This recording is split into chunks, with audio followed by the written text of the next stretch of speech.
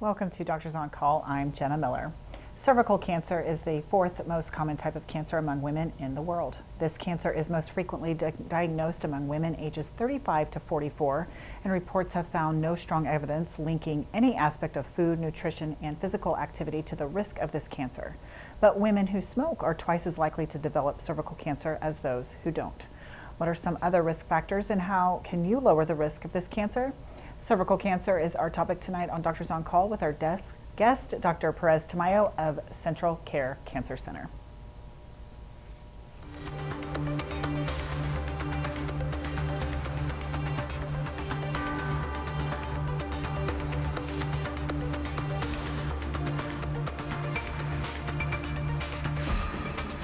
Presentation of Doctors on Call on Smoky Hills PBS is made possible in part by an underwriting grant from Hutchinson Regional Healthcare System. Our family caring for yours. At Osborne County Memorial Hospital, our services range from clinic visits to inpatient and skilled care, but our specialty is you. Your family is our family. The staff at Smith County Memorial Hospital wants to set the standard of excellence for healthcare in North Central Kansas. Russell Regional Hospital, experts, neighbors, friends. Dr. Perez-Tamayo is a radiation oncologist and president of Central Care Cancer Center. Dr. Perez-Tamayo completed her radiation oncology residency at the Medical College of Wisconsin. She was awarded prestigious fellowships to both the American College of Radiology and the American College of Radiation Oncology for her contributions and service through education, research, and service activities in the practice of radiation oncology. Her academic appointments include the University of Michigan and the University of Kansas Medical Center. She participated with the American College of Radiology Commission on Small and Rural Practices, was appointed to the President's Cancer Panel, and is a part of the Kansas Comprehensive Cancer Control Panel. Dr. Perez-Tamayo is board certified by the American Board of Radiology and the American Board of Internal Medicine, subspecialty of hospice and palliative medicine. She has expertise in brain and body stereotactic procedures along with high dose rate brachytherapy. Dr. Perez-Tamayo sees patients at Central Care's Great Bend, Emporia, and Kansas City locations, as well as Heartland Cancer Center in Garden City, and is a provider with Central Care Cancer Center. Give us a call at 800-337-4788 toll free with your questions about radiation oncology and cervical cancer today on Doctors on Call. Doctors on Call brings you information which may be useful to you when you see your own physician. Thank you so much for coming back and joining us. We got a lot to cover, so let's get to it. First of all, let's talk about what exactly is cervical cancer. Cancer of the cervix is actually we call it dysplasia. It starts with dysplasia, which is the irritation of the lining of the cervix. And what is a cervix? Let's go through the anatomy. If you can imagine a bottle upside down, the opening of the bottle would be the cervix. The cervix has a special lining, which with irritation, and usually 99% is due to a viral component, becomes irritated to the point of cancer. So it usually is 99% of the time a squamous cell carcinoma, although there are other types of pathologies that are rarer. And this is a highly avoidable cancer, and that's why it's so sad to even see it, because with the vaccinations we have now, we can completely eradicate it before it even starts. Now, we had mentioned in the open about women who smoke are more likely to get cervical cancer. Why is that? We don't know. That is still debated, frankly speaking. It could be that there is some decrease in the immunologic system. There are some predictions that there is this endothelial growth factor that feeds the cancer due to the smoking. There's a lot of work being done on that, so that maybe that will become part of the treatment of this cancer. And talk about some of the symptoms and signs. Well, usually it's silent when it first starts. In fact, that's why pap smears are done, because we don't know that you have it until with a pap smear, which is basically a very simple smear that is obtained from your cervix through a pelvic exam. And then you see something called dysplasia or coilocytosis. And what that means is that you have the virus that produces cancer, and then further diagnosis happens. Now, when you start getting symptoms, which is bleeding, pain with intercourse, or even back pain or swelling of your legs, it's when it's already far advanced. And is it considered hereditary? Not really, although there is some tendency in the families of people that have cancer of the cervix that you may be inclined to it, but it is a venereal transmitted disease. And how, in your practice, what have you found are the causes of most of your cervical cancer cases? Well, it's primarily, there's 40 types of human papillomavirus that can produce this cancer, but the two most prevalent ones, 16 and 18, are the ones that cause this cancer. And there is a Gardasil vaccination which you can give your child, which will fight these actually 9 prominent viruses that produce 80 to 90% of the cancers before they even happen. So prevention is the best thing against this cancer from the very beginning. And let's talk about treatment. When a person is diagnosed, how do you treat? Well, first of all, you see where the stage is. So you need to know, is the woman just has a pre-cancerous condition where there is minor cancer? How old is the person? Do they want to have children? Because sometimes a hysterectomy is enough. But then you have to fold in, because this is a cancer of young people. So you have to fold in where they are in their lives. Now, if we have later cancer where there is, even stage 1 can be what we call barrel shaped, when it's just exactly like a barrel, the tumor is 5 centimeters or more, then you don't really have much of a choice. Even surgery is beyond, the case is beyond surgery, even at stage 1. So then we have chemotherapy and radiation as the only weapon against this cancer. But again, you have 99% chance of getting rid of it, especially if it's between stage 1 and 2. When we go in stage 3, then that drops significantly. And what that means is that there's lymph nodes or involvement of the covering of the perimetra. And how does HPV cause the cancer? Well, HPV is the virus that first starts at the surface and goes into the basal layer. Imagine that your skin, and then it kind of pierces your skin into the layers, under layers of your skin, and starts making those cells become dysplastic or abnormal. Instead of having your skin being normal and covering, it starts making the skin uneven and angry. Even, for instance, false dentures can irritate your gums to the point of cancer. So now this virus continues to be irritating to the point that the orderly squamous covering becomes toxic in a toxic environment, and it becomes cancerous. Now, are there other symptoms to having the HPV virus besides the skin? No, but these days we even can have people can ask for HPV testing, so you can know if you've been exposed to it. You can be married and be virginal, but if your partner isn't a virgin as well, you're going to be exposed to HPV. Now, there's 20,000 women exposed a year to HPV. Not all of them are malignant, causing malignancies. But if you are sexually active, and even if both are very faithful, but if they've had other partners, basically you have the risk. And the risk is not only to the cervix, but it's to the vagina, the vulva, all the area, including the head, neck, even below your nails, your eyelids, everywhere where the mucosa is irritated. Okay, let's talk about your Early Detection Works program and how that works. Well, the Early Detection program is actually something sponsored by the state, and it's something that it provides for both cervical cancer and breast cancer a way of getting it diagnosed. And you have certain guidelines that if you fall within those guidelines, you're able to submit the possibility of getting this diagnosed through the different processes and even treated if you fit those qualifications.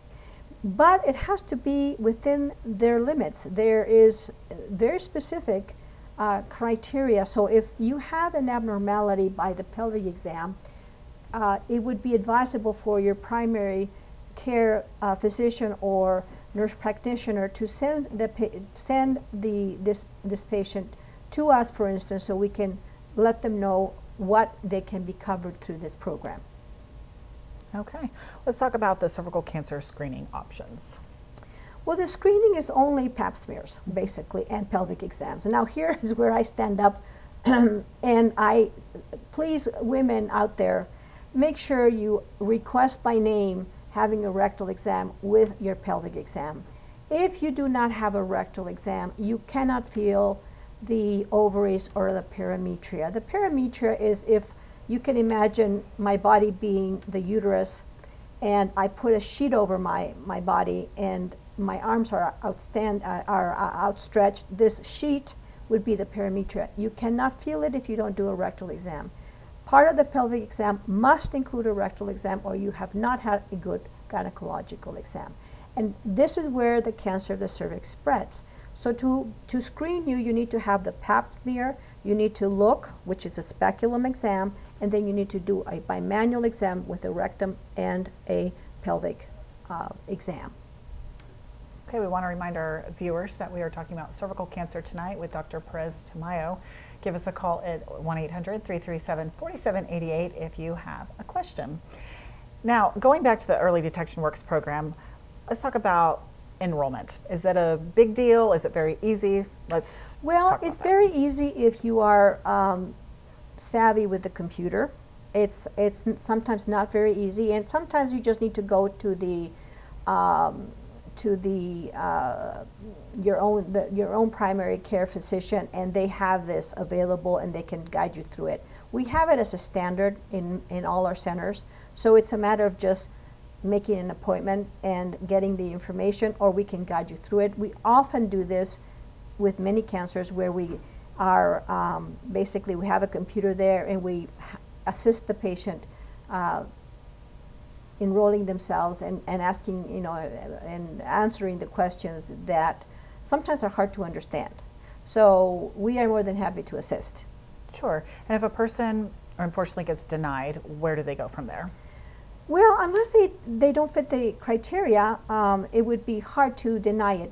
But we have actually grants. We have a significant amount of money that we ask for throughout the country. This is not federal or state grants, about $30 million, where we can apply to people that don't have insurance or have insurance that doesn't cover things.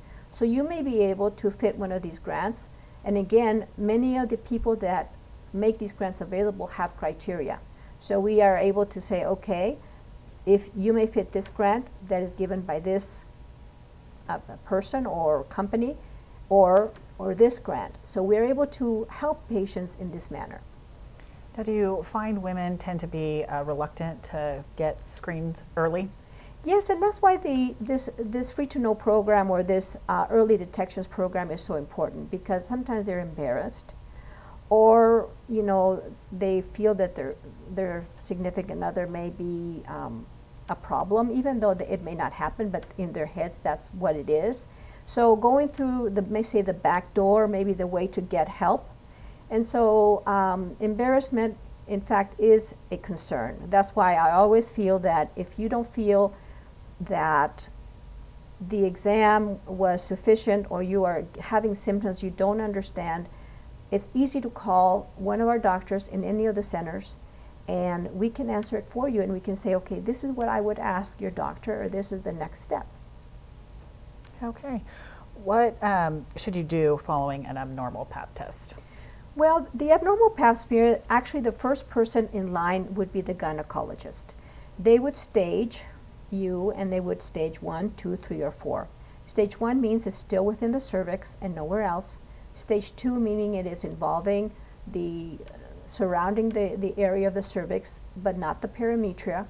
And stage 3 means that you have parametria involvement, the wing that I talked to you about. And stage 4, it means it's gone into the bone or other distant sites.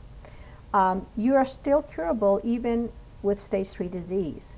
So you need to, the gynecologist, and usually it's a specialist, a a gynecologist oncologist will guide the patient to what would be the best for the individual stage. Most patients, I would say the majority, fall into the chemotherapy radiation arm. And that would include external radiation, which means that radiation given from above with a linear accelerator, and brachytherapy, which means that we put inside a special apparatus that gives you radiation just to the cervix. Brachytherapy means short distance therapy along with chemotherapy at the same time. And this again is why Central Care Cancer Center is a perfect situation, because we have both medical oncology and radiation at the same site. So you don't have to be traveling around to get different portions of this. Surgery is reserved for the very early cases. And sometimes they are so early that something called a cone is enough, meaning they take away just a cone of the cervix, and that's all. Especially if a woman wants to have children and they want to keep the ovaries until that happens. How often do you use the brachytherapy? Always. You always use brachytherapy for the treatment of cancer of the cervix. Okay. So what are some ways, or are there any ways, to reduce your risk of the gynecological cancer? Well, number one is to start early with your vaccinations, and the vaccinations are recommended from age basically 9 to 26. Now they're actually going all the way to 40, and you really want to use this because you want to give them before people are sexually active. The vaccinations only work for the viruses that you have not been exposed to. So if you're above that and you have been sexually active, I don't know how significant of an impact it's going to be for you unless you have some sort of immune compromise situation, like you have some rheumatic condition or something that would make you unable to fight a virus. But to give this vaccination before sexual contact is primarily, and it's for both boys and girls, not just girls, both. And this will provide 90% coverage. You will never see this again. So why would you not want to have your child vaccinated? Sometimes that is one of the dilemmas. There is some kind of thought process where, am I saying promiscuity is what I am providing by letting a child get a vaccination? And the reality is no, we're just providing a way of preventing a disease that could cause that person a loss of life and definitely loss of children. So I would think that one would want to prevent it. Are there any foods that a person should limit or consume to lower the risk of cancer? No, well, risk of cancer in general, there are, of course, hormonally driven cancers. This is not one of them, like breast cancer. Any cancer that is estrogen driven, yes, you don't want to eat estrogen in any form because it's going to make it increase. Now, growth hormones are another matter. As I said from the beginning, there's something called endothelial factors or angiogenesis, with anything that's going to make more blood vessels and supply that to the cancer is going to make the cancer grow faster and richer and happier. And what those are growth hormones. And growth hormones are actually things you find in some of the foods that are not organically raised. So if you're eating meat that has hormonal growth factors, like if you see a chicken this big, little chick, and then all of a sudden it's huge just to sell it faster, it's not the normal way a chick grows, and that has growth hormones, growth factors. And that includes shrimp and anything that's ranched. So if you don't have wild food, organically grown foods, you're going to be at risk of consuming these growth factors. And you mentioned estrogen. What about progesterone? Is it important? It's the same thing. Estrogen, progesterone receptors are do not have a role here. It's mostly for the breast cancer and other hormonally manipulated cancers. And what are your thoughts, going back to diet, what are your thoughts? You mentioned the meat. How does a plant-based diet work out? The plant-based diet is equally as dangerous if you're eating things that have like Roundup or any kind of organic solvent. So if you don't have organic grown vegetables and fruits, you're just in the same problem. So you need to eat healthy You need to eat, and meat is not bad, meat is good, but you need to eat it so that you don't have this growth factors in it or extra estrogen that you don't need. The same thing goes for fruits and vegetables. You don't need them to have this, and that goes for water. Water has a lot of organic solvents that have been left from the DDT days, and we don't use that anymore.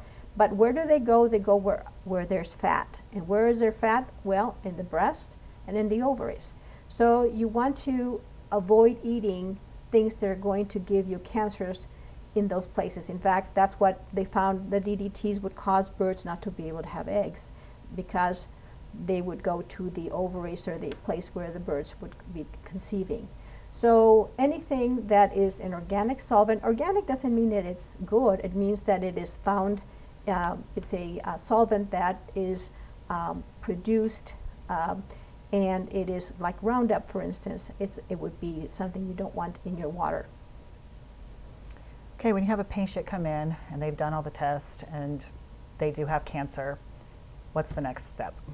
Well, as I said, the staging is number one. Deciding what to do is number two, depending on the variables, and then proceed with it. The chances of cure is very high. The cancer, the treatment is very easy, produces very little side effects, and it's over. And then you can proceed on your way. There are some questions. Can I get reinfected? There's a lot of questions that are not answered yet. Nobody can tell you. It is mentally, psychologically, it is devastating to the partnership, because this is something that you both share. So what other things are at risk once you have cancer of the cervix? So there are other sequelae that need to be followed. Sure, you mentioned side effects and that they're minimal, but what can they be? Well, for instance, for surgery, if the surgery is a radical hysterectomy, you can have fistulas, which means abnormal connections. You can have all kinds of adhesions, but these days those are not seen very much anymore. The types of surgeries that are done are very almost, and some of them can be robotic. It's really very minimally as to the sequela. The radiation chemotherapy are done with image-guided radiation, means that you can see all the organs as you're treating, and so you avoid things you don't have to treat. And the chemotherapy is very targeted. So yes, of course, you can be one of those rare birds that can have an abnormal side effect, which can include, ongoing diarrhea, rectal irritation, fibrosis, things of this nature. We don't see that very often. And depending on the stage, how many treatments can a person for radiation expect? Usually for the radiation is a 25-day affair, with then the brachytherapy, which can be anywhere between 3 to 5 sessions. These are done under anesthesia. And usually it can be high dose rate, not always. In some places, like in MD Anderson, they do low dose rate, which is a 2-day course. Both are equally as effective. The chemotherapy is given simultaneously with the radiation, the external portion. So that's usually the expected course. Some cancers can be treated with brachytherapy alone, but that's not very common. And what about immunotherapy? Well, there are some immunotherapeutic agents that are not being offered, but these are for people that have failed the standard treatment. So it's not something that is the first line at this time. Okay. All right. Great. Thank you so much to Dr. Perez-Tamayo for being our guest tonight on Doctors on Call. Despite the benefits of having cervical cancer screening, not all American women get screened. Most cervical cancers are found in women who have never had a Pap test or who have not had one recently.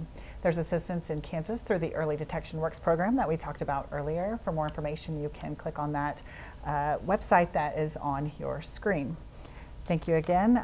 For our next Doctors on Call, we'll be talking about home health care. You can email questions to us at doctors@shptv.org. Thank you for joining us. For Doctors on Call, I'm Jenna Miller.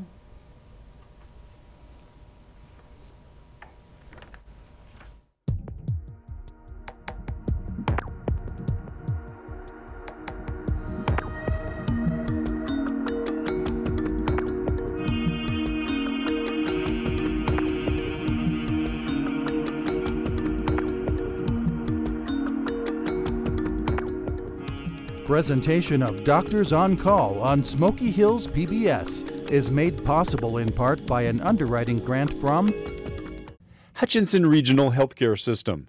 Our family caring for yours. At Osborne County Memorial Hospital, our services range from clinic visits to inpatient and skilled care, but our specialty is you. Your family is our family. The staff at Smith County Memorial Hospital wants to set the standard of excellence for healthcare in north central Kansas. Russell Regional Hospital, experts, neighbors, friends.